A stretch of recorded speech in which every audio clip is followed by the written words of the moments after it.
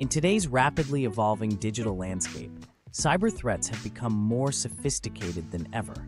Whether you're a large corporation, a small business, or even an individual, the need for robust cybersecurity measures is crucial.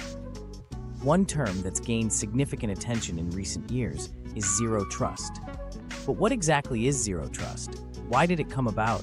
And how can you implement it in your organization or personal life? That's what we're going to explore today. Zero trust is a cybersecurity model built on the concept that no one, whether inside or outside your network, should automatically be trusted.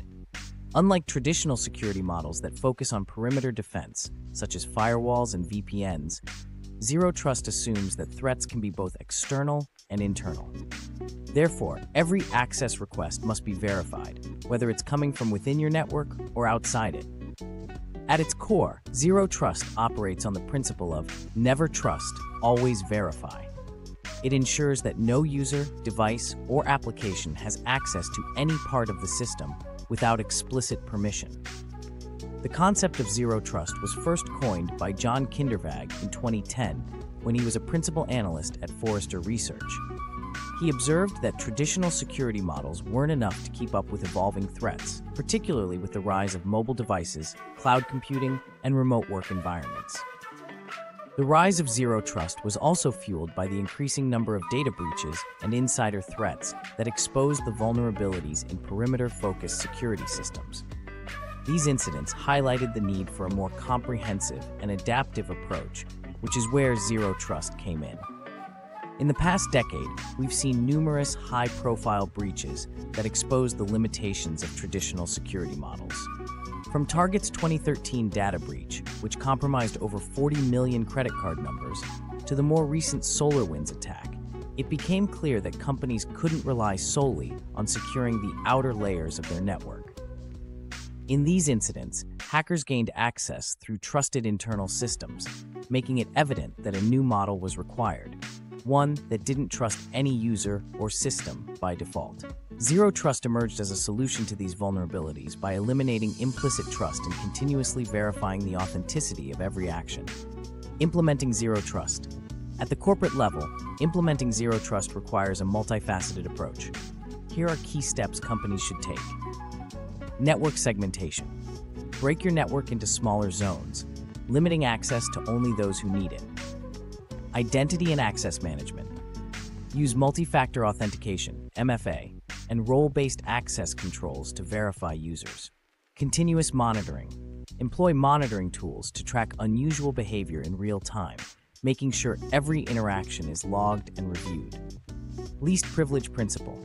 Only provide users and systems with the minimum access necessary for them to complete their tasks. A real-life case of zero trust in action occurred with Google after the infamous Aurora attack in 2009. The attack compromised Google's internal systems, prompting them to rethink their security model. In response, they adopted a zero-trust approach called Beyond Corp, which allowed them to secure their data and limit exposure to potential threats effectively. Implementing zero trust at the small business level. Small businesses often think they aren't targets, but they're just as vulnerable to cyber attacks. Implementing zero trust on a smaller scale can be done without breaking the bank. Use multi-factor authentication. Small businesses should start by enforcing MFA across all accounts, including email, financial software, and customer databases. Limit access. Only give employees access to the systems and data they need to do their job. Implement simple role-based access controls to keep things secure. Secure remote work. With remote work becoming more common, use encrypted VPNs and ensure all devices are up to date with the latest security patches. A small business saved from a ransomware attack thanks to zero trust was a manufacturing firm that implemented access controls and MFA. When an employee accidentally clicked a phishing link, the system's multi-layered security caught the unauthorized access attempt, and the damage was prevented before it could escalate. Implementing zero trust at the individual level.